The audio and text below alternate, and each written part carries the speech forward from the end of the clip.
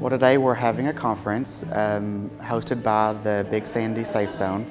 We were awarded a grant by Just Fund Kentucky for $2,500 to host an educational conference about the LGBT plus community. We do have several people presenting. We have a professor, we have a director of medicine from U of L, we have the Lexington program coordinator for the Pride Community Services Organization, or PCSO. You know, people who work in, like my mother, in substance abuse and stuff, about the LGBT community and, you know, the issues that they face both in Appalachia and just in America, in the world in general. There are a lot of, you know, people in the LGBT community that do turn to substance abuse just because they feel like they have nobody, and so they just turn to things like drugs or bad habits to kind of make up for the things they don't have anymore. And that's why this type of thing is so important, because it's really just people not understanding these people and not understanding what these people go through.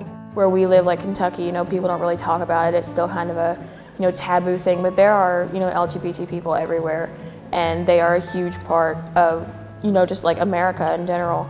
And people need to know about these issues, because it's not just issues for the community, it's issues for everybody. They are part of every community. They are in every state, they are in every city, they are everywhere.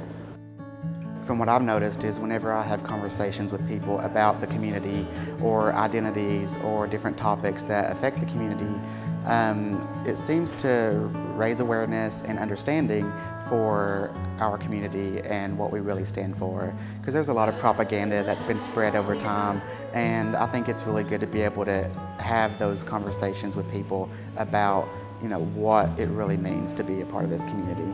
We welcome everybody who wants to learn or who wants to be a part of the community. That's what it's all about. We really welcome anyone to take part in what we're doing to see this movement grow and affect change here in Eastern Kentucky.